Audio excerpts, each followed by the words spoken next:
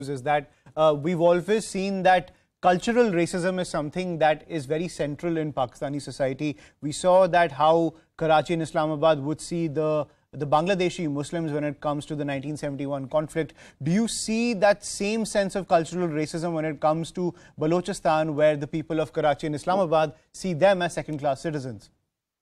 Oh, absolutely. See, when it comes to Pakistan, Pakistan has always been about Punjab or Pakistan.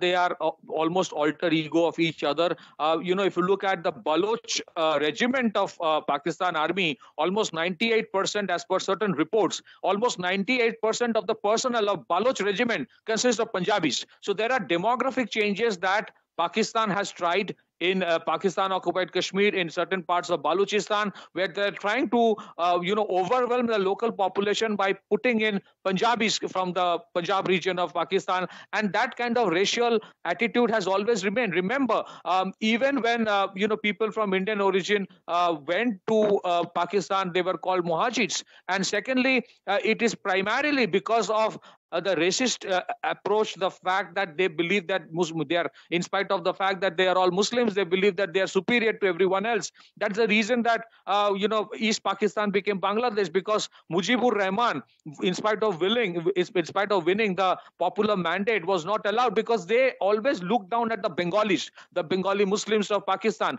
and that's the reason that secession happened. That kind of secession could have happened with Balochistan also, but the reality is, in the 1980s, because the Americans and certain Middle Eastern countries required Pakistan to stop the invading Soviet army, so they funded, incubated, nurtured ISI to help in return create a jihadi organization and the Mujahideens to fight on behalf of the West, that they would wage the fight against Soviet Union, and that's the reason Pakistan got rescued.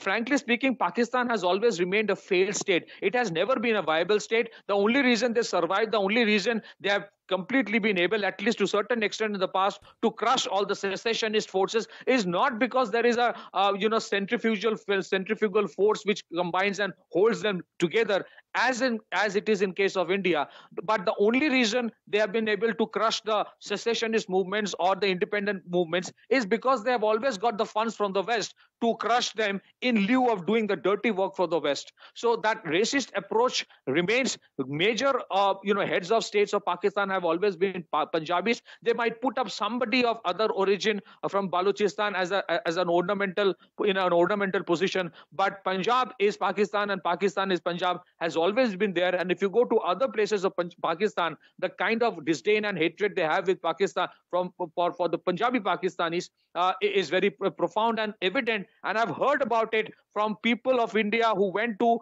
say Middle East to work and met Pakistanis who were not from Punjab, and they have told the kind of disdain they have for people of Punjab province. So that is a reality of Punjab, that is a reality of Pakistan. But today, because of social media, because of greater awareness, I think there is a renewed revolt which is happening, which is perhaps being led by Tehrik-e-Taliban and the merger of several Baloch-based insurgent organizations, who in turn are joining hands with Tehrik-e-Taliban to crush what is called the hegemony of Punjab in the state of Pakistan. Right.